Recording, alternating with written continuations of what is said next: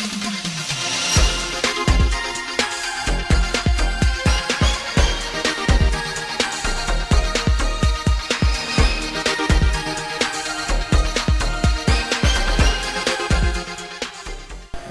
up, everybody? DJ Strike It Up at Studio 63.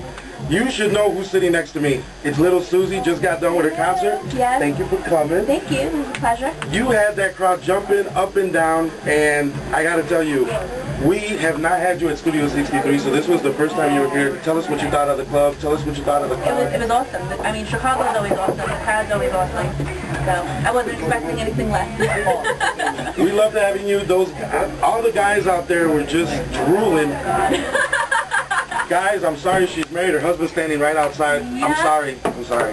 The newly married woman. And of course, all the ladies were singing along to all your hits. So, real quick questions. New York, right? Yeah. Well, now I live in New Jersey. Not in New Jersey. Yeah. Originally from New York. Brooklyn. Born in Brooklyn. How old are you?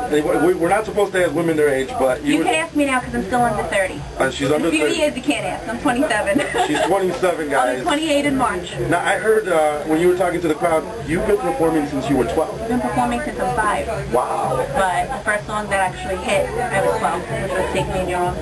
Guys, if you didn't know that Take Me in Your Arms, when you hear me play that in the club, she was 12 years old. 12-year-old. But you know what? She rocked it. You still rock it. Now, what's going on for you in Jersey right now? Like, any projects? What are you working on? Yes, I'm going to start recording again with Adam Morano.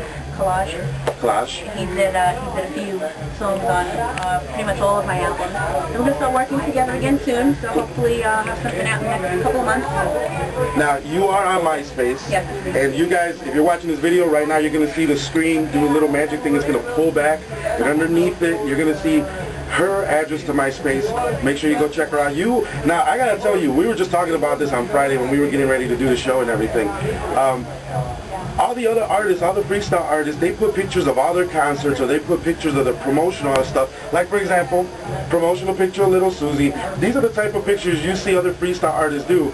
You put more personal pictures up there. There's pictures of you at home. There's pictures of you holding a dog. Yeah. She has pictures of her and her husband. I gotta tell you, that's so refreshing because I think people feel more close to you when they see that. Well, that's what I want. A lot of people don't think that I handle my MySpace page, which I do.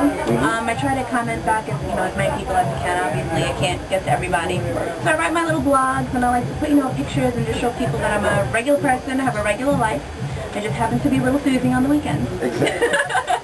Well, you guys, if you guys were here at the club, you saw that awesome concert. If you were not here, what can I tell you? We're going to bring her back soon. Trust me, we will bring her back soon. Of course, make sure you go check out her MySpace page. Yeah. You guys can keep up on all her projects that are coming up. Lil Suzy, thank you very much for coming out. Thank you very much. Very happy to have you guys. Thanks, it was a pleasure. Guys, Lil Suzy, thanks a lot. You'll see this on Supreme Sounds. Peace.